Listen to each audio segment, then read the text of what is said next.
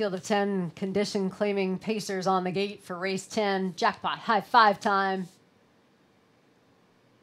And they're off and away, and Totally Dreamy pushing the gate out. Woggy Rock's going to drive through from the inside, and Decisive Destiny from the far outside, looking for a better lot in life early on. There's Capello, the favorite, getting away in fourth. Fifth outside, no spot for Dry Ice. Closing up the hole was Windsign Cheyenne, and then it's Pictonian Storm back to port side. The early trailers are Royal Canvas and Motor Shark, making a little bobble there at the back of the pack. 26 and 2, Decisive Destiny. Decisive in wanting the front, and he got there from the outside.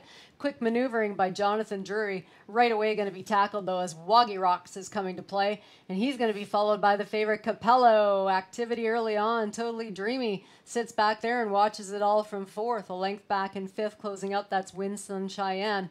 And then in sixth, you have Dry Ice, followed by Pictonian Storm, back to port side, Royal Canvas, and Motor Shark. 55 and 1, your half-mile marker. That is Capello. 1 to 5 on the board.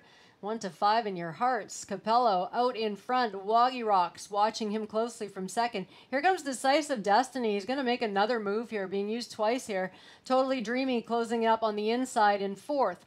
Fifth second over for Windsun Cheyenne. Third overflow for Pictonian Storm. Staying in was Dry Ice. Also inside Royal Canvas. And then it's port side. Motor Sharks had enough. 124 and 3 for 3/4. And here comes Capello.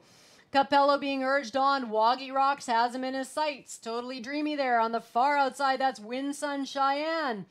Capello's giving way. The favorite is going down hard. It's Woggy Rocks taking over. Woggy Rock's going to score in the 10th. Woggy Rocks to win. Capello looking to hang on to second. He won't be able to. Driving through there was Dry Ice. Close for the balance. Pictonian Storm was along 153 and 4. They're in the winner's circle. Number 3, Woggy Rocks, driven by Doug McNair. Trained by Sean Mellenbacher for John Mellenbacher. Bred by Emerald Highlands Farm of Mount Vernon, Ohio. This is a bay horse, 4 years old, by Rock and Roll Hanover. Out of the Western Hanover Dam, Soggy Woggy. First win in his 9th try this year.